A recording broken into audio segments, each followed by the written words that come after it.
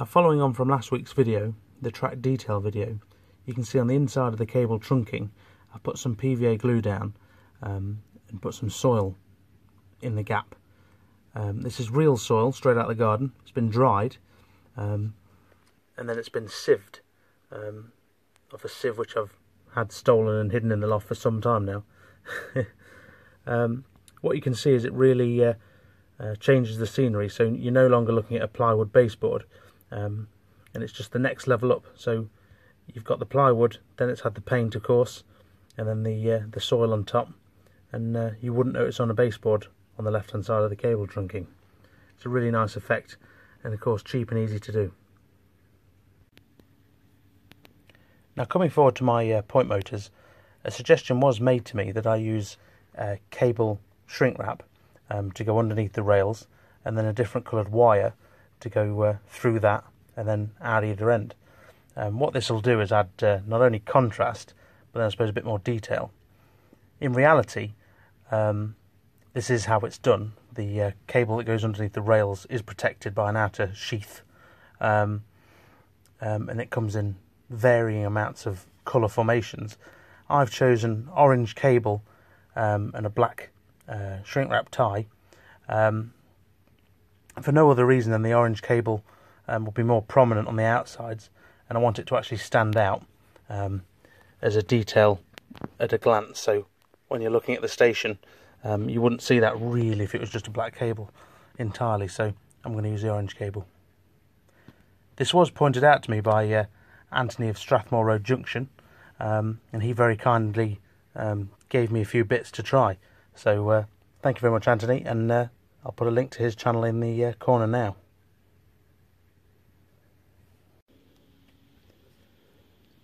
Now, as I've said before, because I've ballasted before doing these details, in one sense it is a bit of a disadvantage, but it's very easily got around. I've actually got this station sign, but the actual pole of the station sign is actually really rigid. I think it's a bit of solid wire. It's just so happens to be the same width as the cable, so what I've been doing is literally pushing it through the track, pushing the ballast out of the way from both sides, creating a nice culvert, if you can see that. What that then allows me to do is to put the shrink wrap in, he says. You can see that's just fitting in there. Ooh, if I can do this on camera. You can see it's just pushing in there. What I'll do is I'll do this with my hands and I'll pull it through. And as if by magic, that's now underneath. I did need both hands for that. And then the orange cable, if I get the straight side in, should literally thread through the hole with ease. I mean, you can see already it's looking really, really good. And of course it's only, I think this is 1/2 mm cable, or wire I should say, which is made to look like cable. So if you tuck that in, bring this bit round, you can see even before I've cut it down and glued it down, what a difference that's making to that scene. Just refocus you, sorry I'm out of focus. And you can see what a difference that makes just with the sake of these two parts.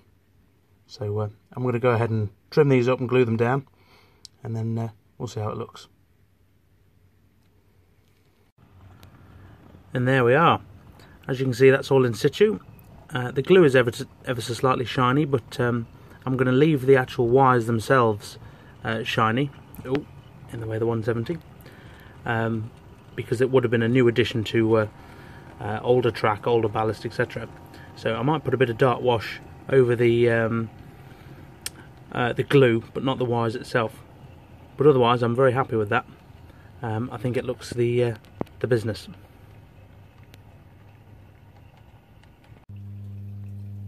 So in an effort to add more detail to my station, one of the obvious ones is platform numbers. Now, thankfully, through the wonders of the internet, I went onto Google and I was searching for the font that is used on the actual Newcastle station. and that was able to be downloaded. I found that on RM Web, believe it or not.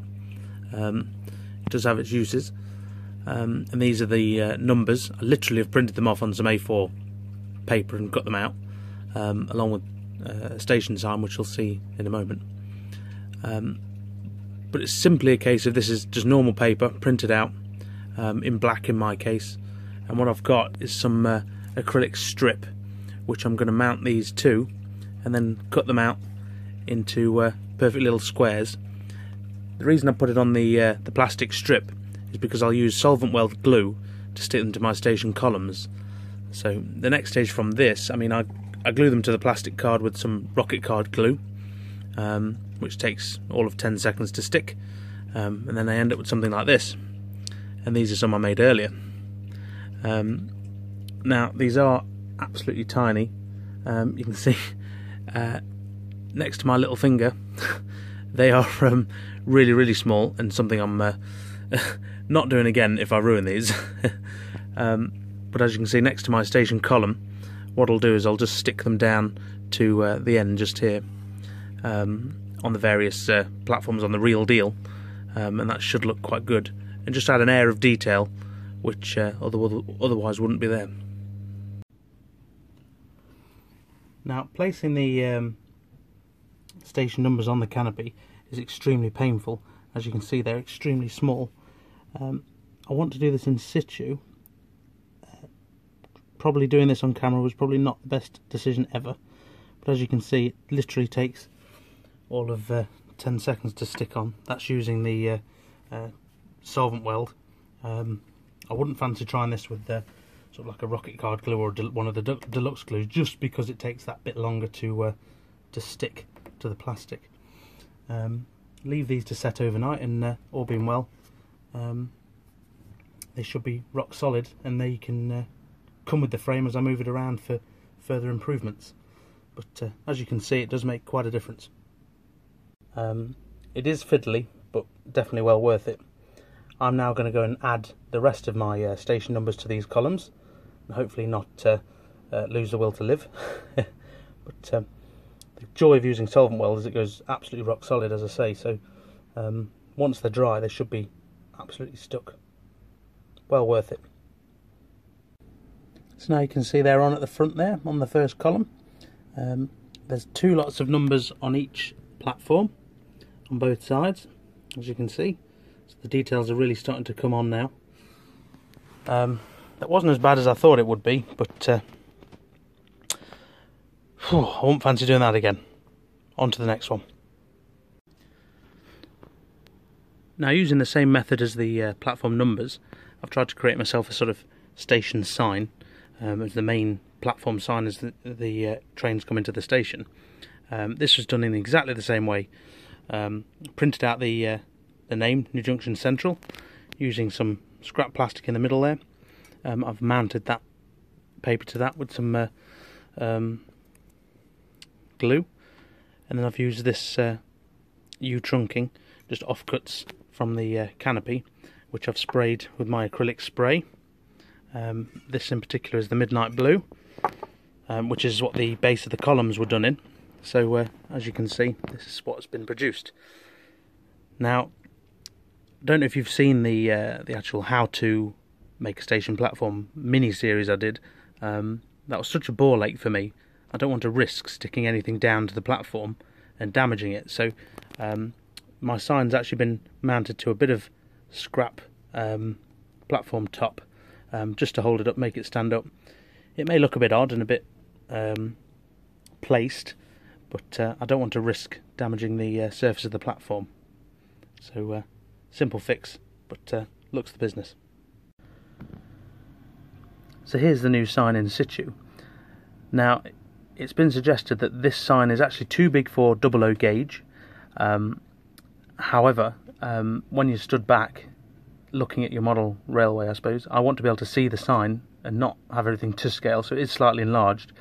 It's also had Central added to the name, whereas in reality the Newcastle Central only has the word Newcastle in its station names.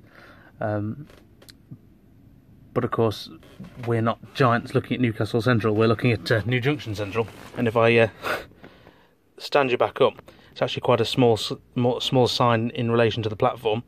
We can just about see it from up here. So that's the reasoning for it being a bit larger, but I think it works well. Now, of course, I've brought myself a Bachmann station signage set, which comes with this platform board, which has had exactly the same process. It's got a new stand to stick it down. I've also customised it ever so slightly by changing the posters that are on it to the Scale Model Scenery Network YouTube map timetables, and I suppose network map, as you can see here. It's a bit pricey for what it is. I think it was £4 or £5 for that, and you get a station sign as well. It is, I suppose, it is a metal of some form, the actual model, but it is only one-sided. As you can see, the back of it is just plain. So really, it's a bit useless, because if I'm taking photos from or video from the other side, of course you've got a blank station sign. So for the money, it's a bit OTT. So I wouldn't recommend those really. I'd definitely say just make your own, or there's got to be an alternate kit somewhere. But no, it looks good, and it's good to get the network YouTube map, which I'm on the station at long last. And there we go. I've also brought myself these trackside signs. They're literally just station signs in sticker form.